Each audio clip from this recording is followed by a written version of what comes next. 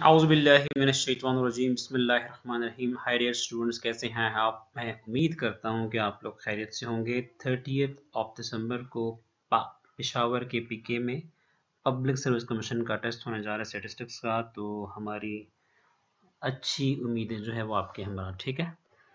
तो आज हम जो है वो जो जो इम्पोर्टेंट प्रोबेबिलिटी डिस्ट्रीब्यूशंस हैं, जो काफ़ी ज़्यादा फेमिलियर हैं, जो पेपर में आती हैं, जिनके मुतालिक एमसीक्यूज पूछे जाते हैं, जो मोस्ट कॉमन हैं, जो मोस्ट फ्रीक्वेंटली यूज्ड होती हैं, तो उनकी रेंजेस जो है हम आज जो है आपसे डिस्कस करेंगे, क्योंकि ये भी काफ़ी ज़्यादा जो है वो आपको मदद देंगी आपके टेस्ट में and as well as in the interview. ठीक है। सो पहला जो है देखते हैं द रेंज ऑफ गेमा डिस्ट्रीब्यूशन। ठीक है। तो गेमा डिस्ट्रीब्यूशन की जो रेंज होती है वो 0 टू इन्फिनिटी होती है। ठीक है। इसका मतलब है कि गेमा डिस्ट्रीब्यूशन जो है ये पॉजिटिवली स्क्यूड डिस्ट्रीब्यूशन है। ठीक है। यानी इसकी जो राइट टेल होती है वो लंबी होती है। ये भी आपने अखज़ करना है। ठीक है। The next is the range of beta distribution. जो बीटा डिस्ट्रीब्यूशन होती है इसकी रेंज जो होती है वो 0 से लेके 1 तक होती है। ठीक है। यानी इसकी जो मिनिमम वैल्यू होती है वो 0 होती है और जो इसकी एक्सट्रीम वैल्यू होती है सही है वो क्या होती है 1 होती है। ठीक है। Let's come to the range of chi square distribution. ठीक है, जो कि बड़ी कॉमन डिस्ट्रीब्यूशन है। ठीक है। इसके काफी ज्यादा यूजेस भी हमने आपसे डिस्कस किए हैं। तो काई स्क्वायर डिस्ट्रीब्यूशन भी आपके पास एक पॉजिटिव स्क्यूड डिस्ट्रीब्यूशन होती है। इसकी रेंज भी क्या होती है 0 से लेके कहां तक होती है इन्फिनिटी तक होती है। And it is very important point to be noted down that chi square distribution is also a positively skewed distribution. इसकी जो राइट टेल होती है वो भी क्या होती है लंबी होती है लेफ्ट टेल के मुकाबले में। ठीक है। ज्यादातर ऑब्जर्वेशन जो होती है वो राइट साइड पे आती है। That's why it's range from 0 to infinity. The range of Kashi distribution. Kashi distribution की जो रेंज होती है वो माइनस इन्फिनिटी से लेके प्लस इन्फिनिटी होती है। ये एक सिमेट्रिकल डिस्ट्रीब्यूशन है। ठीक है। जस्ट लाइक जिस तरह आपने नॉर्मेलिटी को देखा होगा तो इसका जो कर्व होता है वो बिल्कुल बेल शेप की तरह जो है वो कर्व इसका बनता है। ठीक है। The range of Webel distribution. Webel distribution की जो रेंज होती है 0 से लेके इन्फिनिटी होती है। ये भी आपके पास पॉजिटिवली स्क्यूड डिस्ट्रीब्यूशन कंसिडर की जाती है। ठीक है। Let's come to the Laplace distribution which is also called double exponential distribution. This is very important MCQs कि the alternate name, the second name of Laplace distribution is double exponential distribution and the range of Laplace distribution is minus infinity to plus infinity। तो ये भी definitely आपके पास एक normal curve की तरह तो ये नहीं होती, लेकिन बिल्कुल एक झोंपड़ी टाइप होती है। ठीक है। ये खैर है, ये बातें तो फिर हम बाद में डिस्कस करेंगे, लेकिन अभी तो हम रेंज के ऊपर जो है क्या कर रहे हैं फोकस कर रहे हैं। ठीक है। The range of student T distribution is minus infinity two plus infinity, जिसको हम टी स्टैटिस्टिक कहते हैं ना। तो टी स्टैटिस्टिक जो डिस्ट्रीब्यूशन होती है वो दरअसल स्टूडेंट टी डिस्ट्रीब्यूशन को फॉलो करती है। ये भी हमारे पास सिमेट्रिकल डिस्ट्रीब्यूशन कहलाती है। इसकी रेंज भी minus infinity two plus infinity होगी। Let's come to the F distribution. जिस तरह हम एफ स्टैटिस्टिक्स पढ़ते हैं ना, तो इसी तरह आपके पास एफ डिस्ट्रीब्यूशन भी है। तो एफ डिस्ट्रीब्यूशन की जो रेंज होती है वो 0 से लेके इन्फिनिटी होती है। ये इस बात पे दलालत करता है कि एफ डिस्ट्रीब्यूशन भी आपके पास एक पॉजिटिवली स्क्यूड डिस्ट्रीब्यूशन होती है। ठीक है।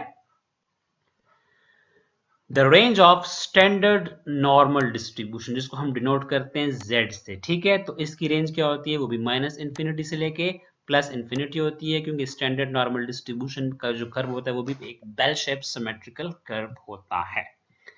The range of इरलिंग distribution is 0 to infinity. इरलिंग distribution की जो रेंज 0 से लेकर इन्फिनिटी होती है, ये भी आपके पास एक पॉजिटिव स्क्यूड डिस्ट्रीब्यूशन समझी जाती है। नेक्स्ट आ जाते हैं द रेंज ऑफ प्रीतो। ये भी एक डिस्ट्रीब्यूशन है जो आजकल बड़ी कॉमनली यूज होती है। The range of Preeto distribution is from x, एक स्पेसिफिक पॉइंट से लेके इन्फिनिटी तक इसकी क्या होती है रेंज होती है। तो इसको हम प्रीतो डिस्ट्रीब्यूशन के नाम से जानते हैं।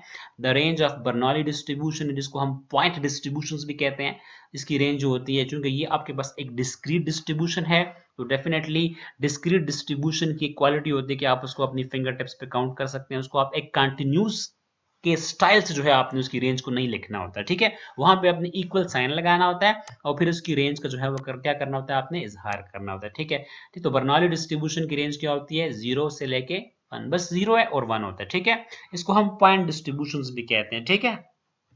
अच्छा, the range of binomial distribution. Binomial distribution की जो रेंज होती है वो क्या होती है 0 टू n होती है, लेकिन this is a discrete distribution. You can You can count the values on your fingertips 0, 1, 2, 3 up to so on and so forth. ठीक है, तो ये जो हमने आखिर में जो दो डिस्ट्रीब्यूशन है कंसिडर की, हमारे पास क्या आ रही है, हमारे पास डिस्क्रीट स्ट्रक्चर की डिस्ट्रीब्यूशंस आती हैं।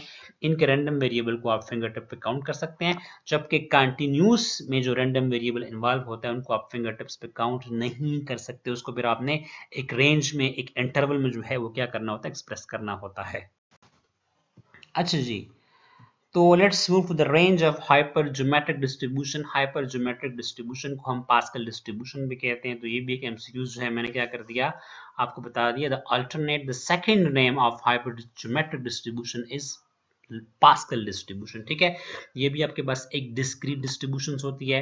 इसकी रेंज को भी आपने क्या करना है, अलग अलग करके लिखना है, इंटरवल फॉर्म से इसको आजाद फॉर्म में लिखने। ठीक है, तो इसकी रेंज भी क्या होती है, एज इट इज, जैसा कि बायनॉमियल डिस्ट्रीब्यूशन की रेंज होती है, 0 से लेके कहां तक होती है, n तक होती है। ठीक है, चलिए आते हैं पायसान डिस्ट्रीब्यूशन की जानिब, जिसको हम रेयर इवेंट डिस्ट्रीब्यूशंस भी कहते हैं। पायसान डिस्ट्रीब्यूशन में वो इवेंट्स आते हैं जो प्रैक्टिकल रूटीन लाइफ में काफी स्पोरेडिकली, काफी शाज़ो नाज़र, बड़े शॉर्टली, बड़े नायाब होते हैं। डेफिनेटली अकर तो होते हैं, तो फिर उसको पायसान डिस्ट्रीब्यूशन के थ्रू हम क्या करते हैं, टैकल करते हैं।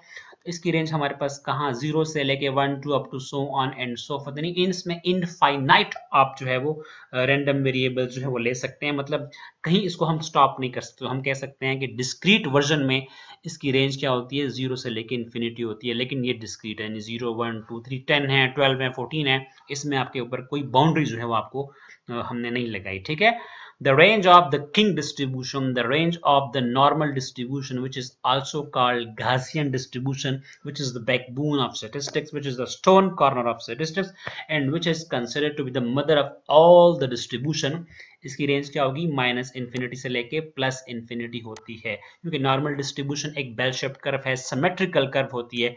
इसकी दोनों टेल्स जो होती हैं वो लेंथ पे क्या होती है, लंबी होती हैं। ठीक है, सॉरी, बराबर होती है। And the range of uniform distribution, which is also called rectangular distribution, जिसको हम कहते हैं मुस्ततील टाइप की डिस्ट्रीब्यूशन होती है। ठीक है, तो इसकी जो रेंज होती है वो a से लेके b तक होती है। ये एक इसका कंटिन्यूस वर्जन है। ठीक है, a से लेके b के 2 पॉइंट्स होते हैं। अच्छा डियर्स, अक्सर क्वेश्चन पूछते हैं इंटरव्यूज में कि हमें कोई 5 या 6 ऐसी डिस्ट्रीब्यूशंस के नाम बताएं जो मतलब जो सिमेट्रिकल हो। तो मैंने इनको अंडरलाइन किया। ठीक है, यानी माइनस इन्फिनिटी से लेके प्लस इन्फिनिटी जिनकी रेंज आ रही है उनको मैंने अंडरलाइन कर दिया, ताकि आप इनको फिंगर टिप्स पे याद कर सकें कि स्टैंडर्ड नॉर्मल डिस्ट्रीब्यूशन का बेल शेप्ड कर्व होता है, नॉर्मल का भी कर्व बेल शेप्ड होता है, टी डिस्ट्रीब्यूशन का भी बेल शेप्ड कर्व होता है। इस तरह हमारे पास जो है वो काशी डिस्ट्रीब्यूशन आ जाती है।